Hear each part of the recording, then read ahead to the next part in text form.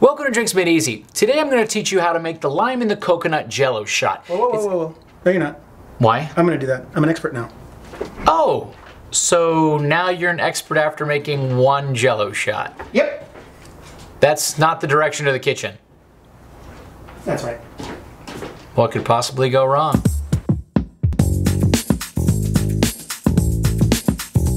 Before we get started, here's the list of ingredients that you're going to need. For this particular video though, we did a half batch.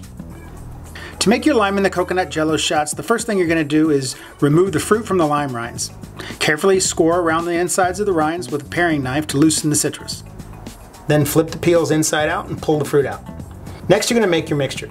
Add your coconut milk and water to a medium saucepan and whisk.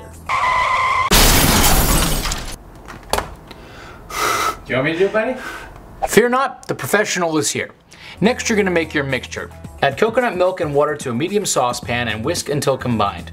Sprinkle in gelatin and let it sit for about 1 minute, letting the gelatin activate. Place the saucepan over medium heat, whisking until the gelatin dissolves. Next add sugar and whisk until the sugar dissolves.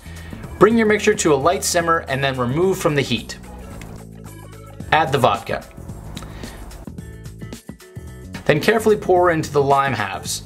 Save any leftover mixture in case you need to top off the shots as they set. Now refrigerate for 2 hours or until they set. Slice the limes in half and refrigerate until serving.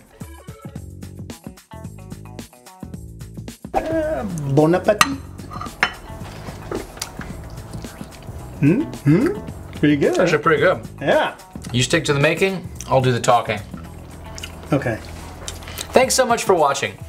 Please be sure to like, subscribe, and click on the bell icon so you'll be notified anytime we release a new video.